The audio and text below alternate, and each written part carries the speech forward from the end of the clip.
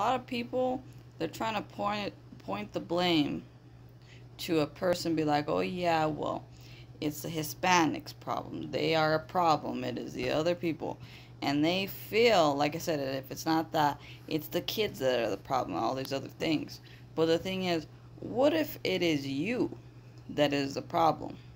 What if it's not a matter of ethnicity, not a matter of how old you are? What if it's you that's the main problem? So for instance, we got Hillary Clinton, that little motherfucking bitch, where she says, and like I said, I think she was a good inspirational for female empowerment. But let me tell you, the kid that she birthed out, I forget her fucking name, Chelsea Clinton, she is a fucking devil too. So there must be something wrong going on with these parents. Because let me tell you, you as a parent are in control of everything. Okay? It must be the parents, or some, if it's not parents, anybody who raised you.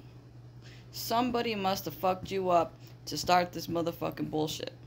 So no, it's not a matter of ethnicity, of saying, oh yeah, it's the carbon folks, it's the, I don't know, the Germans, whoever the fuck you say. It's not a matter of ethnicity, your age, or whatever it is.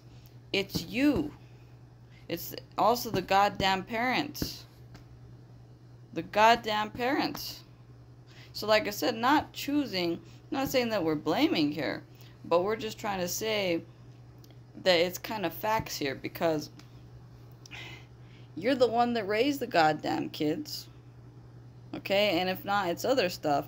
But like I said, that's the only thing I can conclude, is like a lot of people, they finding, well, to these statistics, Hispanic, then no. What if it is just you, as a parent?